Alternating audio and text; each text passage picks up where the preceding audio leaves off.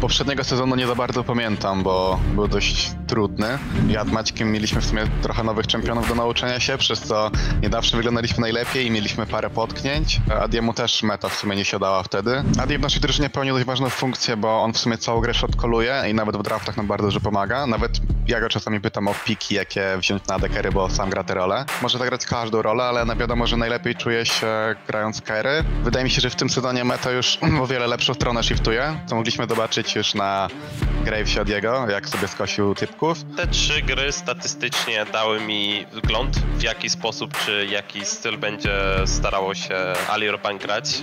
Nie mogę na razie zdradzić.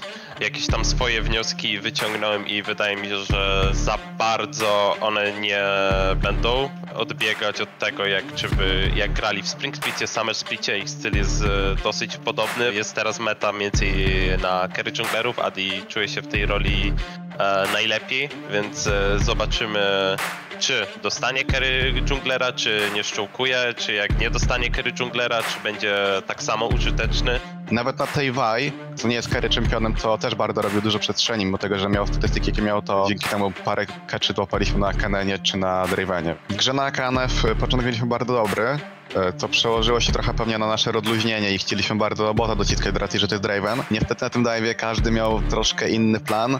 Many co kolowo, że mogą tepować. Ja chciałem zrobić 1 za 1 z Dravena, żeby stracił staki wave'a. Miskomunikacja poszła i od tamtej pory trochę traciliśmy kontrolę nad grą. Aczkolwiek w grze nigdy nie czuliśmy, że możemy ją przegrać, bo grali bardzo słabo side'ami. Nie są jakieś spektakularne obrażenia, aczkolwiek Many mógłby spróbować tutaj wyłapać. Miko będzie chciał to zrobić, Miko jest martwy! Drugi, nie ma Miko, nie ma Gerro, nie ma bota, ale udaje się znaleźć Matixa. No ale właśnie, jeszcze jest Sevens, ten Exos w grze. Wbija Many, wbija Sevens i wbijają niedługo ostatnie gwoździe do trumny KNF-u w tej mapie mycha.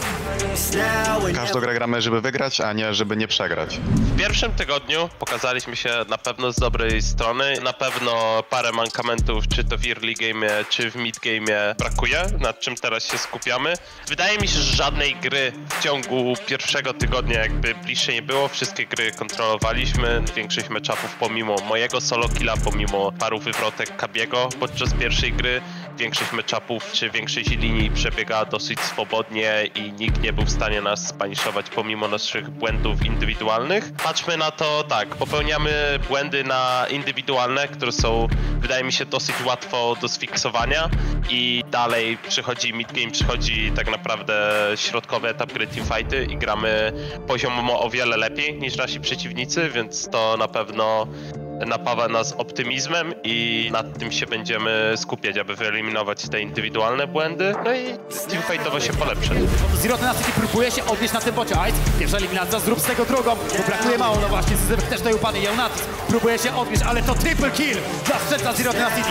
Zero Tenacity finalnie, to mamy 4-0 w smokach, nie ma Prime'a, Zero Tenacity leci dalej tak pod zwycięstwo. I Ice do przodu, double kill dla niego, jeszcze jeden autoatak.